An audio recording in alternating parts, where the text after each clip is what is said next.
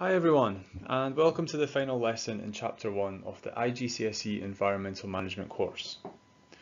So far in this chapter we have covered lots of material. We firstly started to think about the formation of different rock types. We thought about how rocks and minerals can be found and extracted.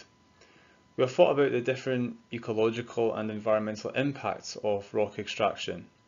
And in the previous lesson, we thought about how we can try to manage these impacts. In this final lesson, we will consider the sustainable use of rocks and minerals, focusing on two key points.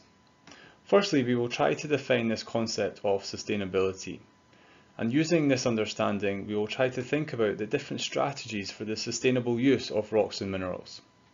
Let's get started. Rocks and minerals are crucial resources that we use daily in our lives, and this can be seen all around us. Without mining, there would be no materials to build our schools and homes, no metallic elements to create the components in our phones and smart devices, or no coal-fired power stations to generate electricity which we can use to drive our hybrid cars and our e-bikes. As a resource, rocks and minerals do not have an endless supply. This means that they are finite resources. One day these resources will run out, and therefore it's hard to see how these resources can meet the definition of sustainability. Sustainability means meeting today's social and economic needs whilst protecting the environment and resources for the future. Human society needs to use rocks and minerals with care. Controlling the use of materials to ensure an adequate supply which benefits people and society whilst maintaining economic growth and stability and protecting the environment at the same time. A sustainable solution to the issue of decreasing reserves of finite resources is often finding substitutes. In this case, looking for another more abundant material to replace scarcer materials. Let's look at an example. Copper is a rare but highly useful and sought after material. It can be used for, amongst other things, conducting electricity. This property makes copper very useful for transmitting information through the use of copper wires, a task which can be replaced by using a more common element, silica. Fiber optic cables are now used as a sustainable substitute for copper. This is because silica is much more commonly found around the world.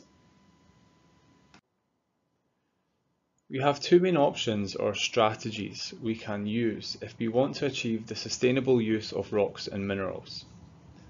Firstly, we can think about extraction. How can we mine these resources more efficiently? Let's look at a statistic. On average, underground coal mines only remove about 55 to 70% of the coal present in a given reserve. This is mainly due to safety and economic concerns. In other words, the remaining 45 to 30% was too expensive to get. However, due to improvements in the efficiency of extraction, many mines' wastes are now being processed a second time. This allows the valuable minerals within to be recovered. And this process can also be helped through chemical and biological treatments too, which can also further extract minerals within. These pictures shown here really demonstrate how far we have come in our mining practices over the centuries and decades. Improved technology and mining know-how is also leading to more sustainable extraction and processing. These high-tech and better performing machines that we have today are decreasing the waste and allowing mining companies to be more efficient in their mining operations. Finally, extraction can become more efficient through the use of computing and data analysis. More precise and detailed information about the location, size, and quality of deposits can allow mining operators to better make choices about extraction, and this will in turn improve efficiency. However, challenges still remain when predicting geological conditions which are deep underground. Besides improving efficiency of extraction, we can also think about the efficiency of how we use and recycle the mined material. Metal is almost 100% recyclable. This means our cars, steel cans, technological components and other manufactured goods can, for the most part, be recycled. Recovering and recycling existing metals is much more efficient and uses less energy than processing and producing new ores. And this also protects our valuable reserves. Many countries and industrial sectors around the world have the potential to recycle far more materials in the future. There are also engineering solutions available too. For example, designing buildings and structures with less steel beams, whilst maintaining the same structural strength. Governments can also introduce policies and legislation to increase recycling. For example, requiring car manufacturers to take back their products once consumers are finished with them to recycle and reuse the parts. These kind of recycling and reuse laws can be found in European policy, like the WEEE, Waste Electrical and Electronic Equipment Directive.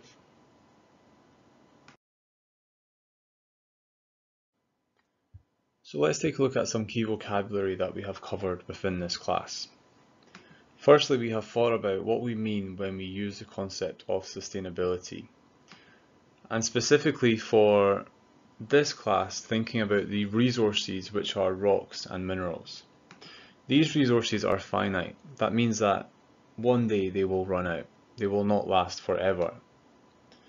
And because they are finite, if we want to use them sustainably, that means that we have to start looking for some substitutes, some more commonly found materials that we can use to replace rarer materials.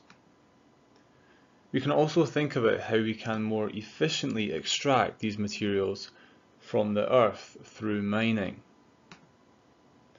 and how we can make our processing more efficient as well, for example through the use of better machinery. We can also use computing and data analysis to better locate, find and think about the quality of the deposits that we're going to extract. Once we have gone through the extraction process and we have our materials or ores, then we need to think about how are we going to use these. Once they have been used, we can use recycling to use them once more, again improving the sustainability of the use of rocks and minerals. We can also look for some engineering solutions in our construction methods, for example. And governments can introduce laws and policies to put pressure on companies and different industries to recycle their products more easily and more often. So that's the end of our final lesson of Chapter 1, and hopefully we should now have a better understanding of how we can sustainably use rocks and minerals, thinking of some strategies for their sustainable use, and also beginning to evaluate these different strategies as well. Thank you for listening everyone, and I hope to see you back for Chapter 2.